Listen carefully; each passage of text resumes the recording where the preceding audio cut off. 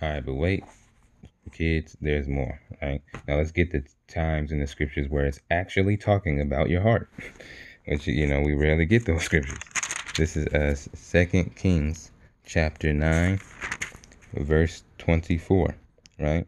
And Jehu drew a bow with his full strength and smote Jehoram between his arms, and the arrow went out at his heart, right?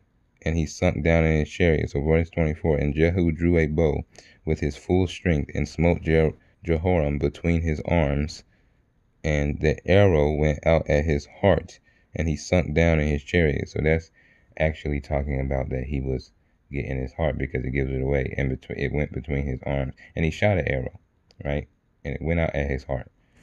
It's not talking about your mind. Your mind is in your brain, right? This is actually his heart being shot at with an arrow, and the arrow went out at his heart, and he sunk down in his chariot. This is 1 Kings chapter 9, verse 24, where it's actually talking about the heart, right? To get the second account, this is 2 Esdras chapter 16, verse 61. Verse 61.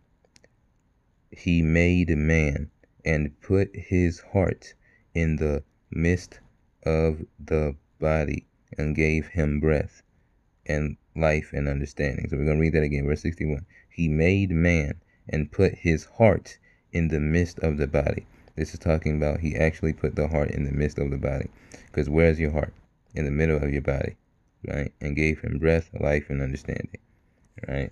So, these instances do not put up a fight, right? It's these instances, the heart is talking about your actual heart. Verse 61, just to put it in the mind.